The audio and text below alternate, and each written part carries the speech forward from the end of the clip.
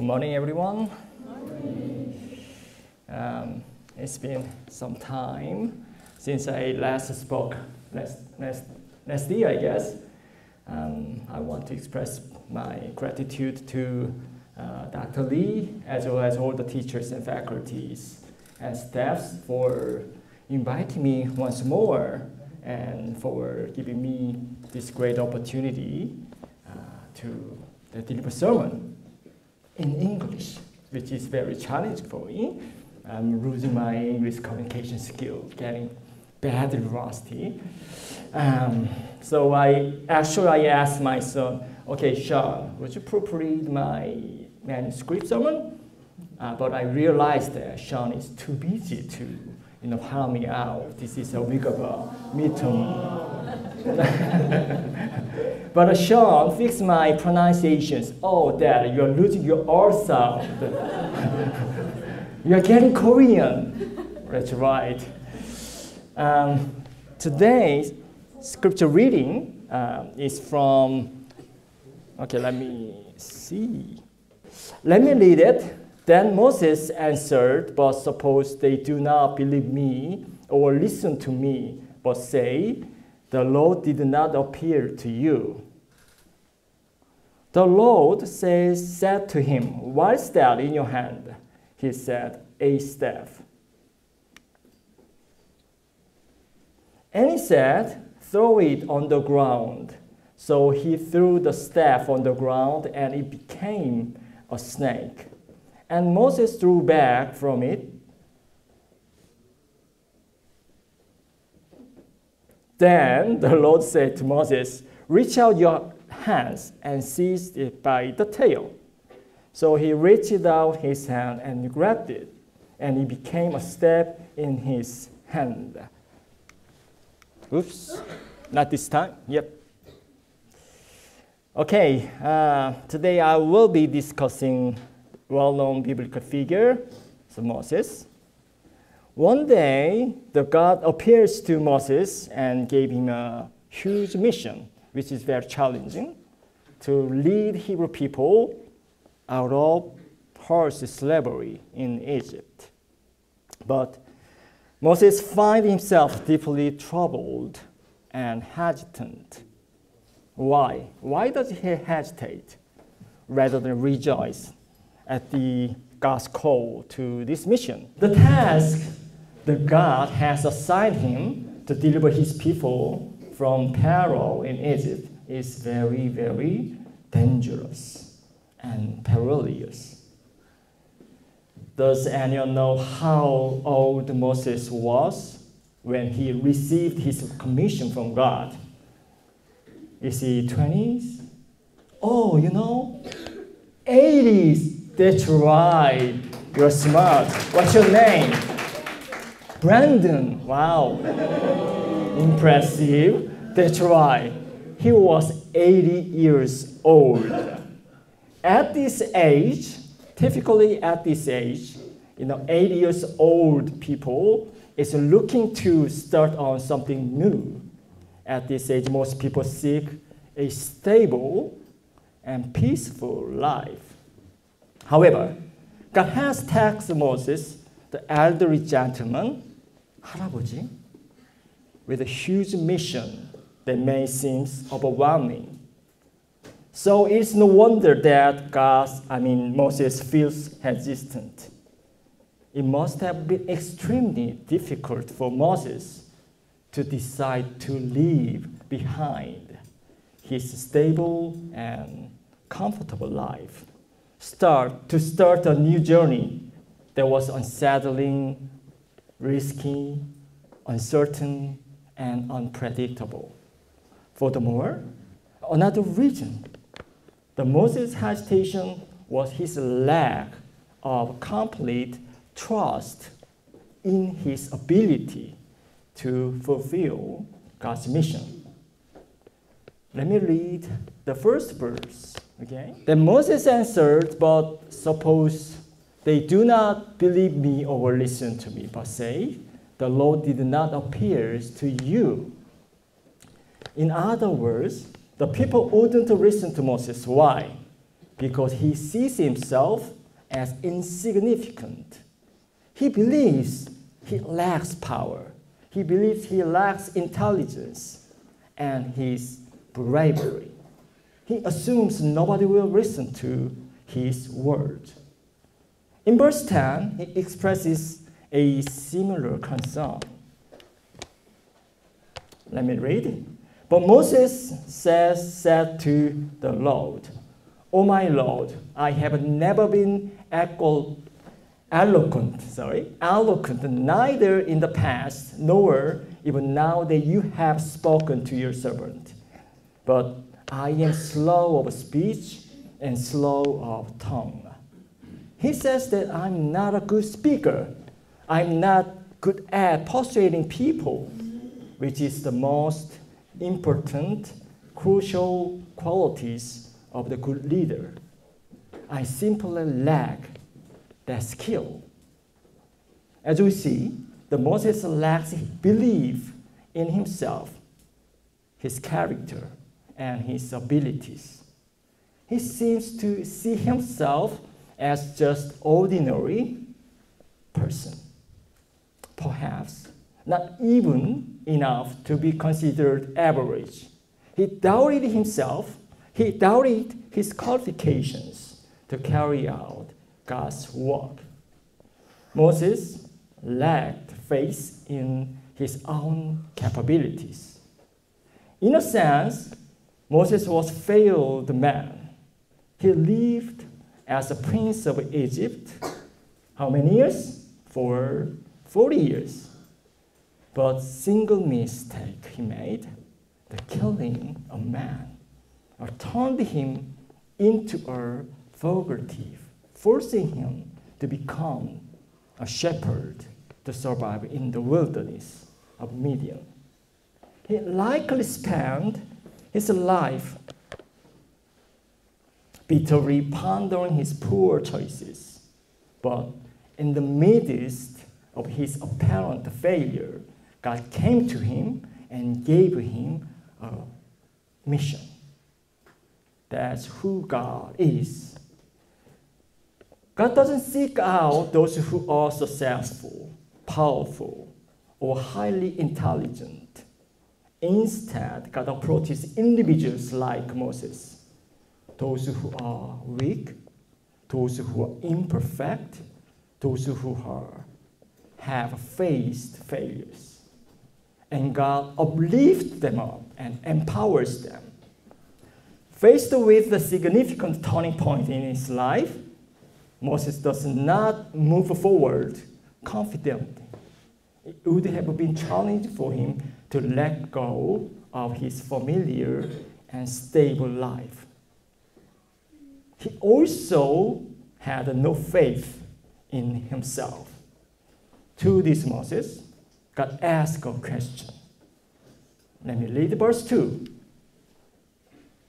The Lord said to him, What is that in your hand? He said, A staff. Did God ask Moses because he was really curious about what he was holding in his hand? Probably not. For God likely already knew what Moses held. However, he still asked, What is that in your hand? And what he had in his hand is the staff, like this. The Moses had likely been using this staff since he fled to the wilderness of Midian and took up shepherding. It may serve him well in moving the sheep and defending them from the wild animals. And Moses aged and his legs weakened. The staff became even more crucial, aiding him in maintaining his balance and supporting his body. The Moses staff was very ordinary, an everyday tool, so common, so mundane, that it seems unremarkable. The staff was nothing special. But for God, it was sufficient. Sufficient for what? for carrying out God's work, fulfilling God's mission, and liberating God's people from the bondage of Egyptian king. That single ordinary step was enough. It means that to carry out God's work, you don't require something grand or something powerful. What Moses needed to deliver the Israel people was not steel sword or specially made military weapon, but ordinary and everyday step that was sufficient for God. In other words, Moses did not need to transform himself into someone exceptional, talented, or highly qualified to fulfill God's work. He was enough just as he was, using his ordinary staff. The significance of the staff lies in the fact that God uses us as we are. We don't have to become someone extraordinary for God's work. The staff is everyday tool and mundane object, and not only that, it also represents weaknesses and vulnerabilities. Young people in these 20s, 30s, 40s don't typically use the cane because they are strong, they are healthy. They don't need such support.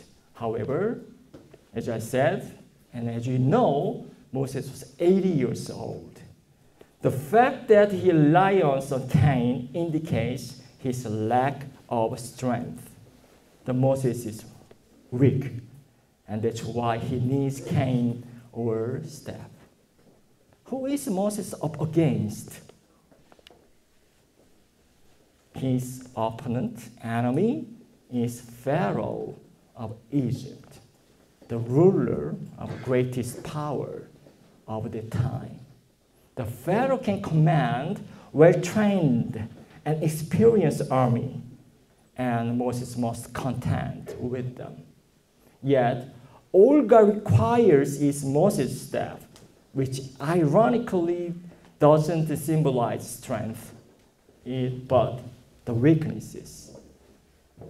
God uses just the ordinary staff, a tool used by the weak. This signifies that God uses the weak and make them strong.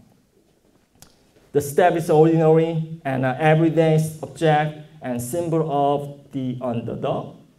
And we all know what Moses did with it.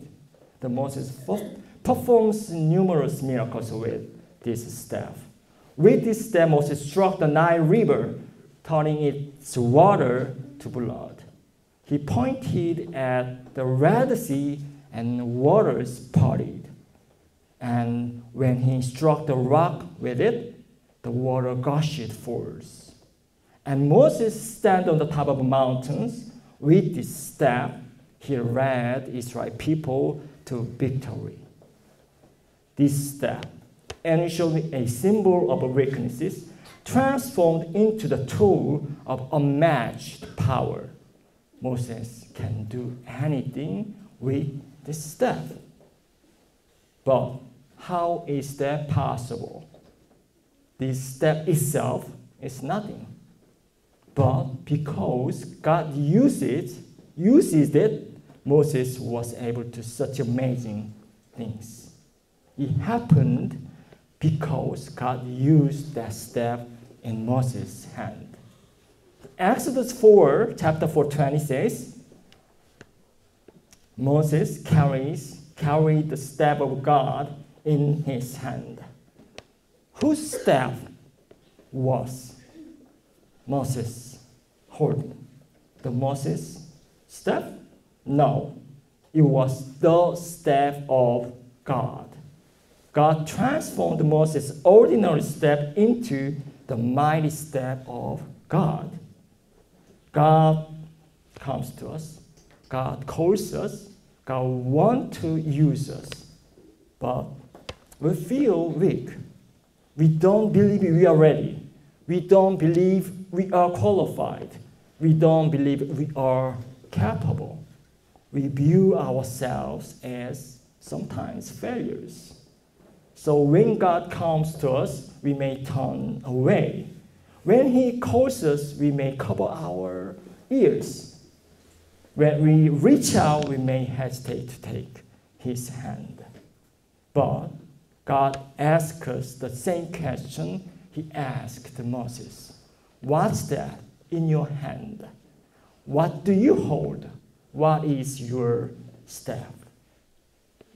Even if it is something ordinary, it's something insignificant, or a symbol of your weaknesses, is enough.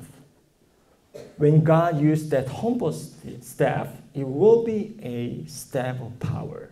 It will become a staff of power, staff of authority, staff of the means to carry out His work. Getting back to the task, God tells Moses to throw his staff on the ground, and it transformed into a snake.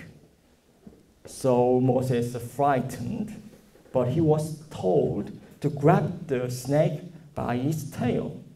The Moses reached out and grabs the tail, and snake becomes a staff again. God transforms Moses' staff into a snake. Why did God choose the snake rather than turning it into a powerful weapon? Why a snake? What's the significance of a snake? In the eyes of Egyptians, snake wasn't just creepy creatures. They symbolized divine authority and kingship. Look at this image. Whose picture is this? It's an image of Egyptian pharaoh. The pharaoh is wearing a crown with a cobra or snake on it. As we see, the snake represented authority and power of a pharaoh and the Egyptian government that Moses was confronting. God tells Moses to seize the snake, but He tells him to grab a specific part of it, the tail. This snake is so cute. Now, normally, to handle the snake safely, people would seize it by the head, not the tail. By grabbing the head, the snake cannot bite. However, what happens if you grab the tail? You're much more likely to get bitten. But God commands Moses to take hold of a snake by its tail, not his head. The Moses having likely encountered numerous snakes in the wilderness of Midian and understood where it was safe to handle them. Despite this, he follows God's commands and grabs the snake by the tail, then which transforms back into the staff. The human knowledge, human experience, and human common sense would be grab the head of a snake. But God asked for the opposite. God was going to use Moses' staff as the staff of God, not as ordinary staff, but as manifestation of extraordinary power. However, there was one thing God expected of Moses: radical faith and trust in God. It goes against common sense and experience to grab a snake by the tail, but Moses, the obedience to God, follows through. Without such faith, this action would have seemed impossible. At times, God calls us to actions to surpass our understanding, experience, and common sense. Our common sense or experience is to do this, but God says to do that. Our common sense is to hate our enemies, but God commands us to love them. Our experience is to teach us to seek power for influence, but God tells us to be humble. Like Moses, God invites us to grab the snake by the tail and have absolute trust in Him. We are almost done. Let me summarize. God's specialty is uplifting the weak and using them. So Moses is one of those examples. Just as God asked Moses, God asks us, what is it that you have in your hand? It doesn't matter if what we hold is ordinary, weak, and insignificant, like Moses' staff. We are to present it to God for His use. Then He will use our staff as the staff of God. The only condition for our staff to become God's staff is to take the snake by the tail.